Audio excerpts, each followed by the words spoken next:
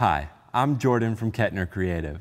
In this video, I'm going to show you how many lumens you need for your projector, what a lumen is, why all lumens aren't created equal, and how you can hack a little bit more brightness out of your projector without increasing the lumens.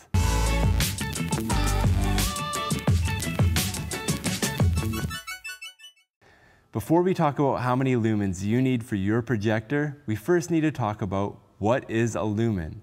A lumen is a measure of brightness coming from a light source. An example would be a light, the sun, a projector, a flashlight, anything like that will have a lumen rating. Now when it comes to projectors, not all lumens are created equal. There's two main types of lumens that get measured for projectors. There's white lumens and there's color lumens.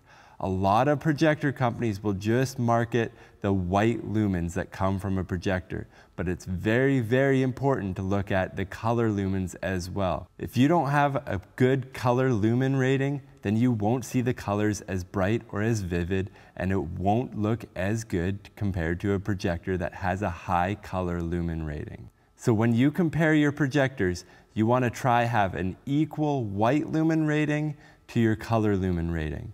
For a projector like this has 6,000 white lumens and 6,000 color lumens. That means that it has a very bright and vivid colors all the way around. It's a very evenly rounded projection.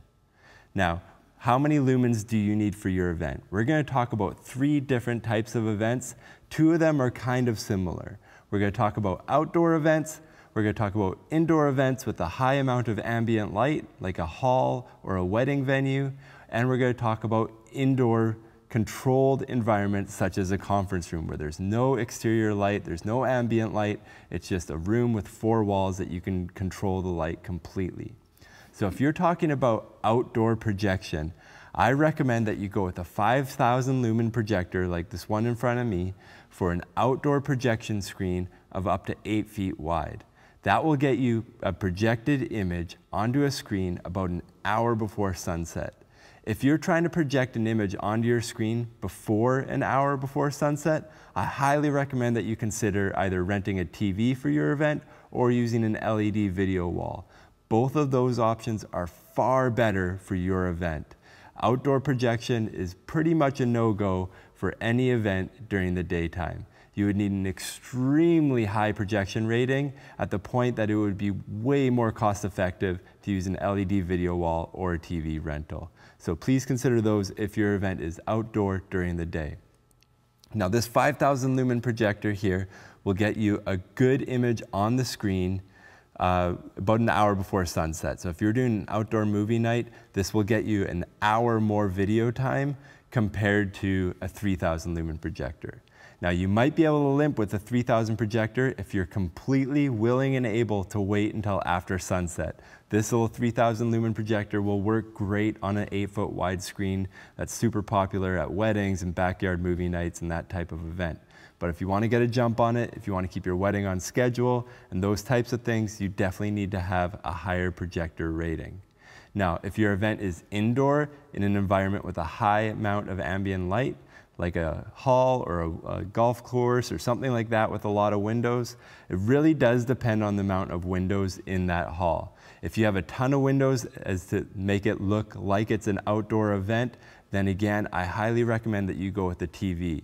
Now, if it has a medium amount of windows, which is hard to judge, but if it's a typical like wedding hall where there's one wall of windows, we highly recommend either a 5,000 or a 6,000 lumen projector for daytime projection inside on an 8-foot wide screen.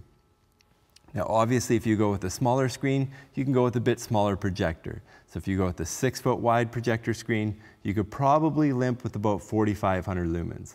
If you go with a 10-foot wide or 12-foot wide screen, I would highly recommend getting 8,000 lumens, maybe 10,000 lumens. Now you can see the cost starts going up exponentially once you're trying to get a bigger screen in those environments that don't have controlled amounts of ambient light. So now let's talk about an indoor event in a controlled environment like a conference room. You can get a 6,000 lumen projector all the way up to 16 feet wide if you can control the light down to like a dinner level setting. If you can use stage lights to make your stage bright and you can keep the room quite dark, you can save a lot of money on projection. If you want a high amount of ambient light on the room, if you want the ballroom lights on full, then you probably need something closer to 8 or 10,000 lumens for that large 16-foot wide screen. Then if you have that high ambient light amount, then you can use a 6,000 lumen projector for something that's maybe 12 feet wide instead. And then 5,000 lumen projector would do well for a 10-foot wide screen, and a 4,000 lumen projector or maybe even a 3,000 lumen projector would do well for an 8-foot tripod screen. Again, just depending a little bit on what the lights are set to inside the venue. But we regularly use a 6,000 lumen projector on a 16-foot wide projector screen. If we can control the light inside the venue. It looks great. We've never had any complaints. But again, we are using a high quality 6,000 lumen projector like this Epson here beside me that has a really, really high color rating compared to some other brands of projectors. Some 6,000 lumen projectors will have 6,000 lumens of white, but they'll only have like 3,000 or 4,000 lumens of color, and those just won't pull it compared to this. Now, a couple hacks that you can use so you don't need as much brightness for your image. One is to use high contrast images. That means that if you're doing an outdoor movie night or something related to an outdoor event, an animated film or animated images will show up much earlier than real life film where there's faces and real camera work being used. Something like a live action film. If you're watching the Avengers, you're really going to have to wait until it's later on in the evening until you can see the detail that the film creators have put into a film like that.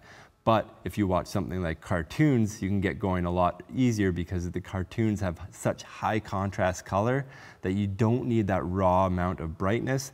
You can cheat it just by seeing the high contrast between the colors that are on the screen.